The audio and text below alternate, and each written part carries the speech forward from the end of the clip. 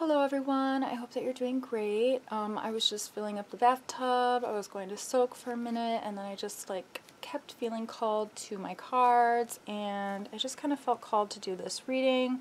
So I hope that it resonates with somebody, and pardon the lighting, it's I know it's a little weird and funky, but it's quite late, and the bright lights are just too much for me right now, but anyway, yeah, let's hop right into it. Okay, here we go.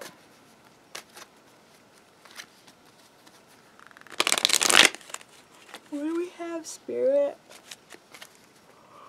What's going on? So tired. Before I was getting ready to do this reading, right when I grabbed my cards, I felt like it felt like anxiety or something like that. It was like I was having a hard time breathing, almost like somebody's having a panic attack, maybe. Something like that. It would be like a heart chakra issue, okay? And so just the highest white light. Please give me a message for my collective. Thank you.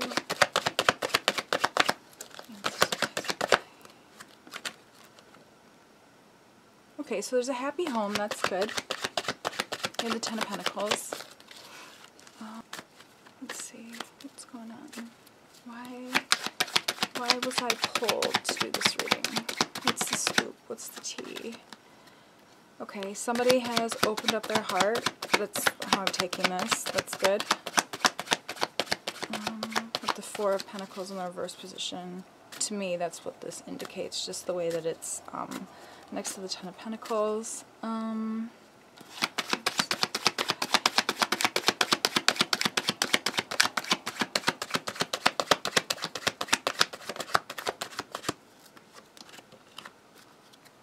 Somebody is very grounded. That's amazing. I'm so happy. Oh my gosh. What if this reading is just to congratulate somebody? That'd be so beautiful. We're doing some really great work.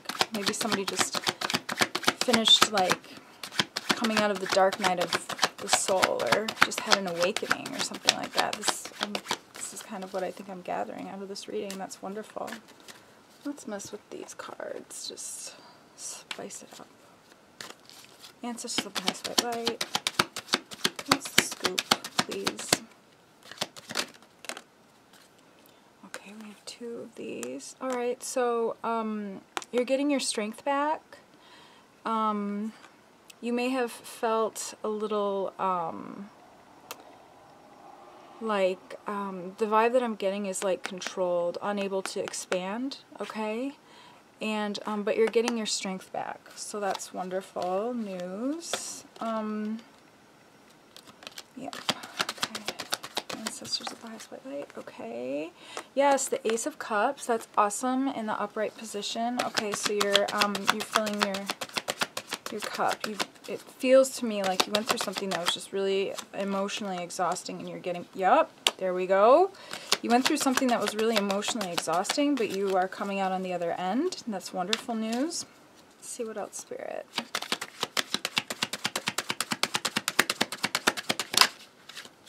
Okay, yeah, we have the Knight of Swords. So somebody's coming in with a message, an emotional message, probably for some emotional stability to give you, perhaps. Or somebody who will be emotionally stable, rather. Okay. You're just sick of fighting. Okay. Let's clarify this a little bit further. Okay, I may have jumped the gun with regards to the emotional message. It could be emotionally sloppy, too, this message. Because what I'm seeing is this person is glowing back up. They were depressed for a little while. They're getting their strength back. Somebody's coming in with a message. Knight of Swords, relatively quickly. Ooh, uh-oh. Booty call? No. Okay. So let's clarify this Knight of Swords a little bit. And because the Knight of Cups can be, you know, an emotional message. An emotional message of truth.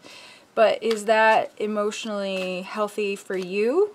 for my Strength card here for you, my collective, my Queen of Pentacles, Queen or King, it doesn't matter? Or is it emotionally fulfilling for this other person who may have been causing fights in the past? All right? So that's what I want to clarify, please, Spirit. Ancestors of the highest white light, what's going on?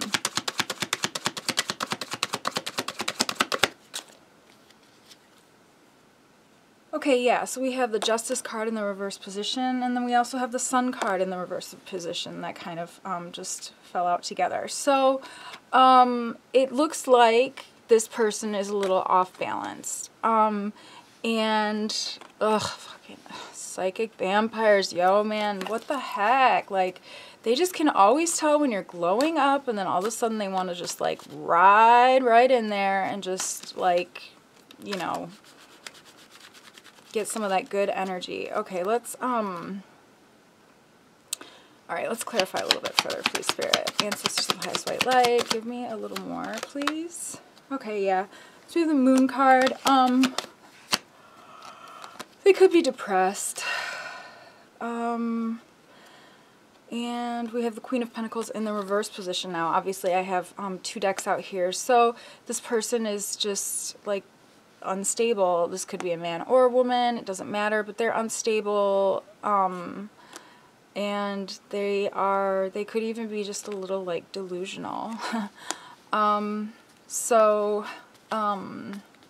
Probably a lot of ego, you know, in the way, the type of person who really doesn't read other people very well, and really is only concerned with what they want and having their needs met. I'm surprised that the Emperor in the reverse position has not popped out, but it might not be that kind of an archetype, but it's sort of that type of an archetype. Just somebody who really doesn't think about anybody but themselves, honestly. Okay, so let's keep pulling some cards.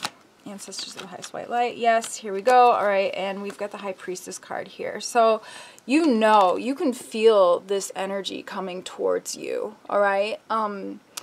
So if you have been feeling like you can't breathe, or you're having like little mini panic attacks, or if like just today was just like a weird funky day for you and you didn't know why, it's because you're feeling this person trying to come back into your energy, and you can sense that on an energetic level. Okay, High Priestess here. All right, and so I mean, like, obviously you can do whatever you want, obviously, but like, if this resonates, you're glowing up right now, and this person is coming in, you know, with the Sun card in the reverse position, the Justice card in the reverse position, you know, the Queen of Pentacles in the reverse position. Like, this person is not really in a very stable place, and if you've had a history with this person where there was fighting or arguing or just any type of conflict and it just wasn't really working out, I would highly advise you to just, like, I mean, I don't know, like, every situation is different, but just really be very strong with your boundaries, and honestly, just, like, keep glowing up. I don't know how else to say it, but just keep glowing up so that you are at a place that is so light and so high and just so, you're doing so good that, like, I mean, frequency-wise, this person wouldn't even know how to approach you, okay? That is the best way, I think, to, like, avoid psychic vampires and things like that, is to just, like, literally, like, not even focus on, like, the panic attacks, the anxiety, the feelings that you might be having, what is the word that I'm looking for? The gut feelings that you're having, okay? So, like, this reading, I hope, is confirming to you that this gut feeling is, like, legitimate. And just, I mean, like, if you are feeling this way, like, you're right, you know, and just prepare for that, you know, and just know that this person is, you know, not, like, it's not like they don't have the best of intentions. They have the best of intentions for themselves. They just don't have the best of intentions for you necessarily. So, and you're doing amazing things right now for yourself, and don't let them get in the way of that, basically, is what I'm saying, okay? Like, just, I don't know, block them, you know? Don't even talk to them. Be polite, be nice, you know what I mean? Because you don't want to, especially if it's a narcissist, you don't want to, like, start a whole, like, gaslighting, you know, correspondence. Like, oh, look, bottom of the deck. Bottom of the deck. 3 of Swords. So somebody broke your heart. And you have found your balance. You took action. And you've rebalanced yourself, all right? You ended this cycle, okay? And now here you are, you're a star, okay? You're a star and you're the High Priestess. And, like, don't let them back in. Just don't let them back in. But yeah, anyways, so that is the reading, and I hope that it helps somebody, resonates with somebody, and, just, like, I don't know, focus on loving yourself so much that when somebody tries to approach you without the right type of intentions for you, that it doesn't even, like, bother you. You can just politely decline and, you know, and be graceful about it. Don't try, do whatever you need. You know what I mean? Like, do whatever you need to do for yourself. Obviously, this person is doing whatever they need to do for themselves, or they feel like they need to do for themselves. Really what they need to do is meditate and, like, you know, deal with themselves. But they don't want to do that. They want you to deal with them. So don't. You're dealing with yourself and you're doing a great job. So, okay, if it resonated, please like and subscribe. And I would love to know in the comments, too, if it resonated. And I hope that you guys are doing really, really good. I'm going to go take a bubble bath. And maybe you should, too. They're amazing. Epsom salt, oof, the best ever. I sleep so well after Epsom salt baths. Anyways, yeah, I hope you guys are doing great. And I will catch up with you later. Bye. Love you guys. Bye.